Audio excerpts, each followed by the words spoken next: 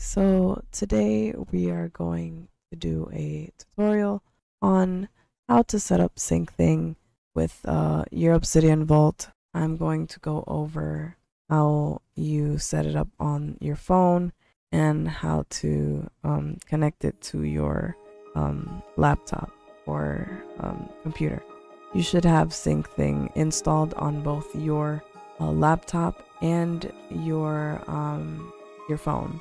So they should be up and running. Your Syncthing, you should have a system tray. Basically, you should have it on your system tray, which is this this section right here. All right, so what we're gonna do is we're going to open up Syncthing on the computer. What you want to do is you want to go on your phone and you want to open up the Syncthing app, and you want to go to devices and press the plus sign at the top right corner. And after you do that, you should see a little box with a QR code. What you're gonna do is you're gonna press that, and then on your computer you should have a menu here that says actions. You're gonna click on that, and then you're gonna press show ID. So what you're gonna see is a QR code here, and you're gonna want to scan the QR code. Don't scan mine because it's not gonna work. It only works when you scan a device that's on your network. So you have to be connected to the same Wi-Fi for it. So scan your ID, and then once you've done that, the close button. Once you've done that, go ahead and add a name to this, and then done, just press the check mark at the top right there, and then you're gonna see that, well, first it's going to ask the other device if you want to connect to it. So something's gonna pop up right here at the top, and it's gonna tell you, hey, do you want to connect this device to your device? And then you just click yeah or pair or whatever it says, the affirmative, and then it should pop up on your list of devices down here. So these are my devices right here. So after you do that, you're going to want to go to folders, or actually we're going to do it from the computer. So wherever your vault is currently, that's where you want to start this process off. So if your vault is on the computer, all you would do is you would go to add folder, and then let me zoom out right here, and then you would name your folder where it says folder label. So for me, I put Obsidian Torah study, and then you would fill out the path where your vault folder is located. And this I don't know how to pronounce it, tilde character, that stands for is a shortcut for whatever's here. So my folder is in home, Dahlia, documents, and then Torah study. That's the path to the folder that I have. It's going to be different on your computer. So if you have a Windows computer, your path might be C, Windows, user, your username, and documents, and then your folder name. I believe that's how. On Mac, I have no idea. So you're gonna have to figure that one out, because I have no clue how paths work on Mac. I never got too familiar with those, but on Windows, I'm pretty sure it's the one I mentioned. If you have your vault folder in the documents folder, then yeah. If you have it somewhere else, then just put the correct path in this little section right here. Now the vault folder is just a folder on your computer. Don't be intimidated by the terminology. It's just a folder. Simple folder. Just find the path to that folder, and you're good to go. After you have figured that out, you go to sharing here on the menu, and then you click on the device that you want to share the folder with. So if you want to share it to your phone, you would click on your phone. It might be the only the device you have listed, so just click on whatever is listed and then move on to the next thing here. We're gonna go to advanced. So folder type. So if you want it set to where you only want your computer to be the one making changes to all the files on your phone, you would set this to send only if you don't want to receive any changes from the other device to your computer, or vice versa.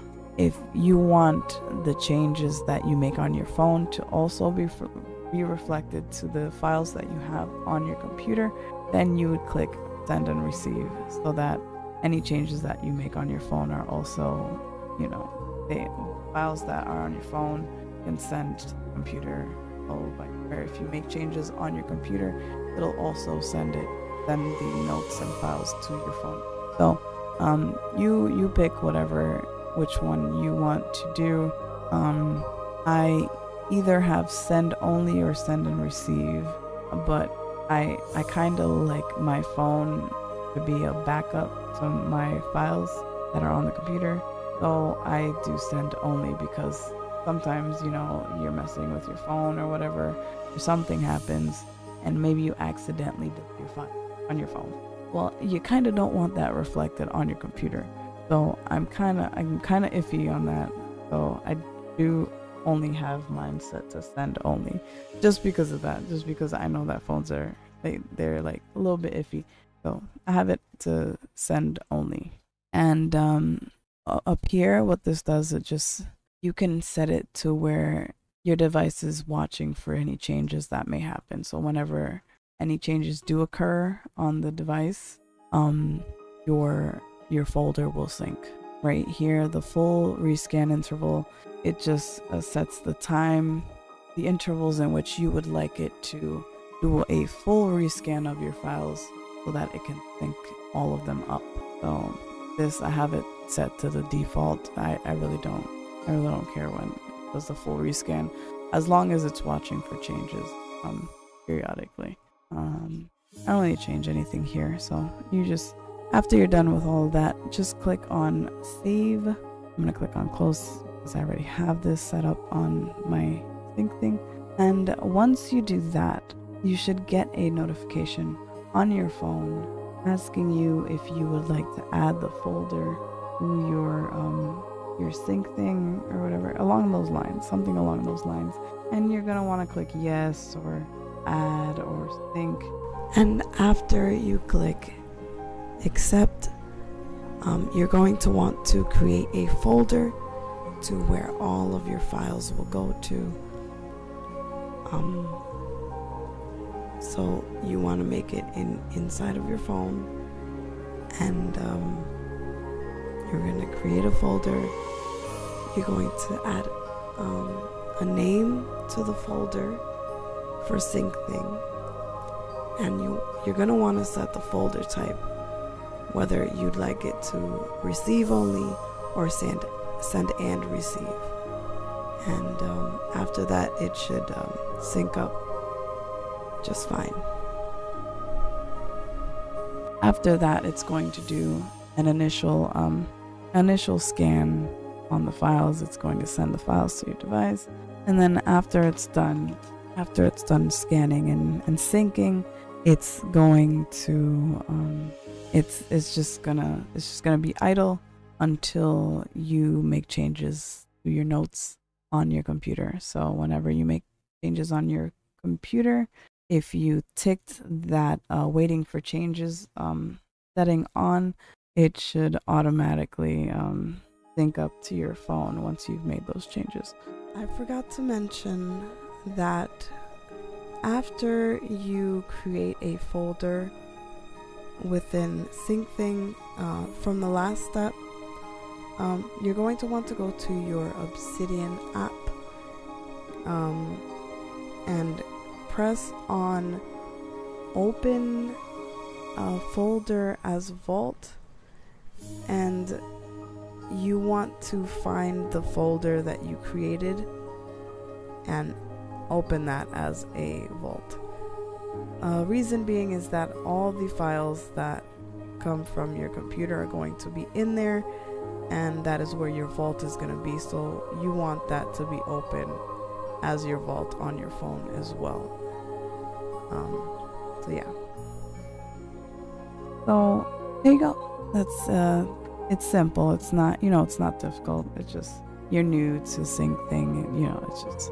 But, you'll get the hang of it once you use it after a while. Maybe you want to sync your phone photos to your... down the road, you can also set that up too if you'd like.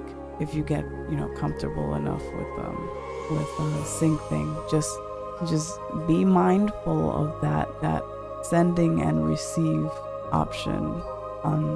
You want to make sure that you set that correctly, because one device can change the other device and the files on that device. And if you have it to where maybe you send files from you send like pictures or whatever pictures you have on your phone, if you have it syncing to your laptop, and then one day you decide maybe you need space and you delete all the pictures on your computer, if you have it to send and receive, it's going to reflect that on your phone.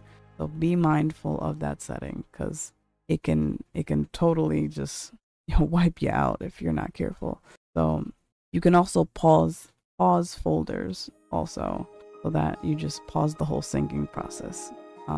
Maybe after you sync your pictures to your laptop or whatever, if that's something that you want to do with Syncthing. But there's many things that you can do with Syncthing. But I'm just showing you how to set it up for your Obsidian Vault folder, which really can be used for any folder, honestly.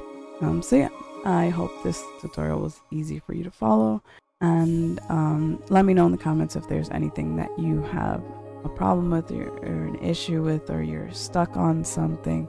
Just let me know, and I will try my best to answer any questions or to help you out in any way that I can. All right, shalom.